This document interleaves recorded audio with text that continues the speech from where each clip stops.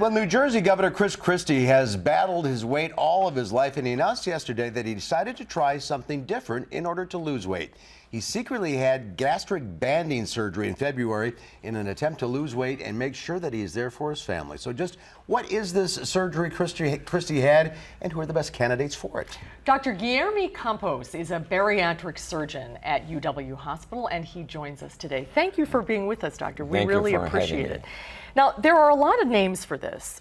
Gastric banding, bariatric surgery. Explain exactly what we're talking about. So, bariatric surgery entails basically 3 different types of procedures. Laparoscopic gastric banding that Governor Christie had, gastric bypass, that is the procedure that is most commonly done in the United States, and laparoscopic sleeve gastrectomy. All 3 are done using minimally invasive techniques and have different outcomes or results. And gastric banding is what Governor Christie had. And this is what he had done? So exactly. So this is what he had inserted. It's basically a silicone device that is placed around the most superior portion of the stomach, connected to a tubing and to a port that sits inside the patient's fat underneath his skin, and it can be adjusted.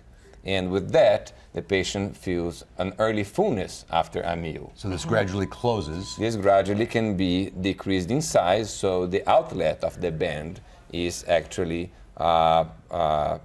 smaller and provides a patient with an early fullness. It's not a permanent fix. No, it is actually designed to be placed for life.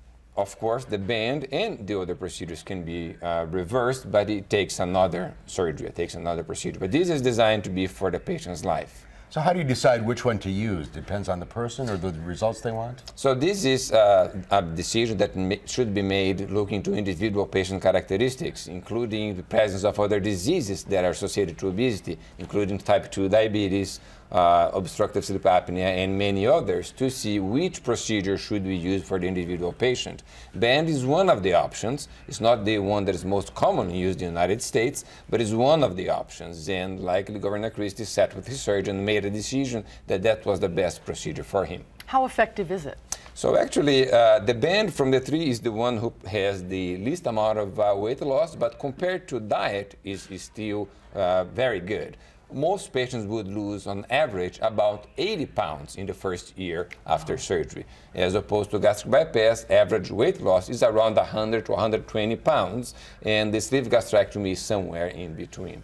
And you would do this on someone who is pretty large and can't seem to lose the weight? There are clear indications for bariatric surgery defined by the National Institutes of Health, and we follow that. That is basically you need to be severely obese. You need to have a body mass index above 30, above 35 with severe associated diseases to obesity, or a body mass index above 40 with or without those diseases. And also you need to be evaluated by a multidisciplinary team that will see if you are indeed ready to make the lifestyle changes that are needed for bariatric surgery to be successful. What is important to understand is that bariatric surgery is a tool to help these individuals lose weight. It is not the ultimate answer. The patient needs to buy into this process and be ready to make lifestyle changes, including changing eating habits and change lifestyle in regards to exercise for this to be successful in the long term.